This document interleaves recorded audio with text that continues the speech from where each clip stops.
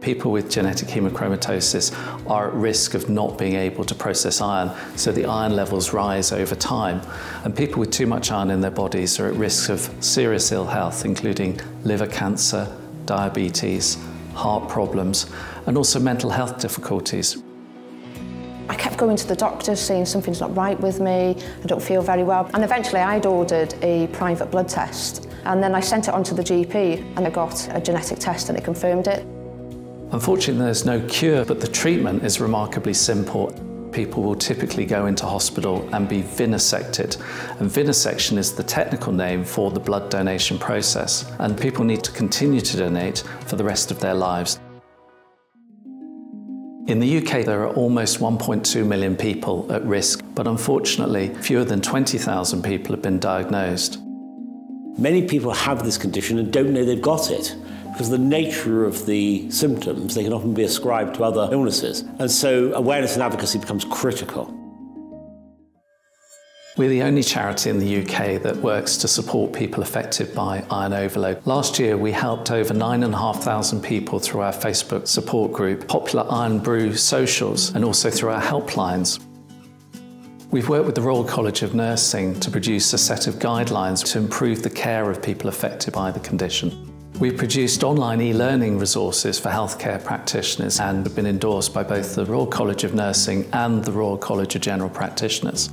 It is really important for GPs to have a heightened awareness because it's very underdiagnosed. And the treatment for it is really simple. If you put that together, it's a win for the doctors who are diagnosing it. It's a win for the patients because they will be restored to a normal lifespan and a lot of their symptoms will improve. And that blood can be used for other people who need it in the NHS.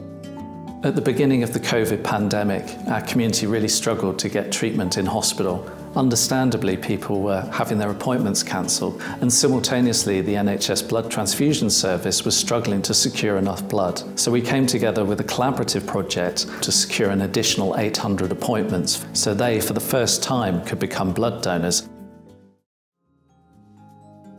Shortly before the pandemic, we had worked with community groups in Northern Ireland to understand their experiences of genetic hemochromatosis. It's remarkably common, and so we went to Derry, Londonderry, and set up a screening programme with 5 community groups. And to date, we've screened over 300 people, and 1 in 10 of those people have been found to have the condition.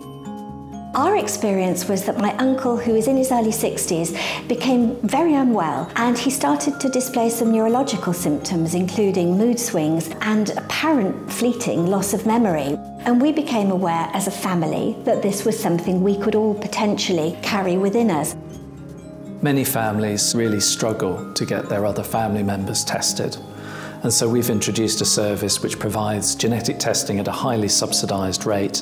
People get counselling before, during and after the process. This latest initiative is answering a need, finding partners and making a solution which they can literally post out to people. And to be a patron of such a charity where you know they are ready to stand up and be counted, they are ready to find answers themselves, that's an enormous thing to be a part of.